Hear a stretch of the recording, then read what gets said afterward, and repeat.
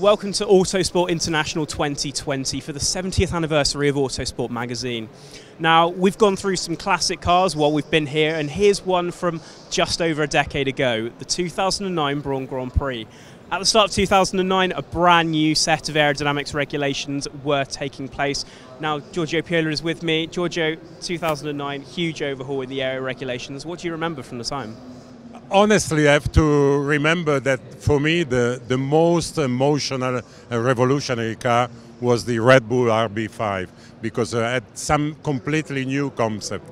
Unfortunately for Adrian Newey, that was a little bit upset about this, this car has a solution that nobody had before.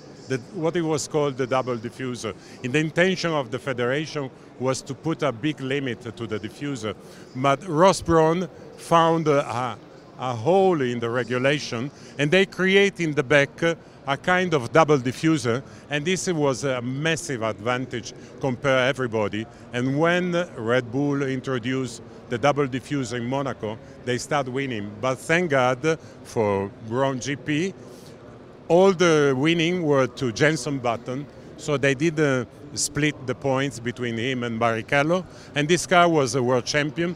But apart the double diffuser, there was nothing so dramatically driven, apart except one solution, this splitter that was introduced by this car and then copied by other cars. So at the end it was a very efficient, very reliable car with this clever, and if you want a little bit over the limit, solution of the double diffuser. But it was also a little bit of a halfway house as well, wasn't it? Because it was originally a Honda design and they shoehorned a Mercedes engine into it. From the time, do you think if they'd had the Honda engine it would have been quite as competitive, or was it thanks to that Mercedes, do you think?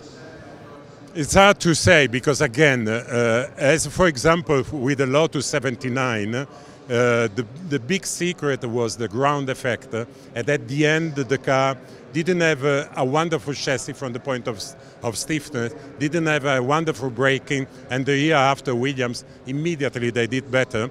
This car, the biggest advantage was the double diffuser. So I believe that any kind of engine would have been successful.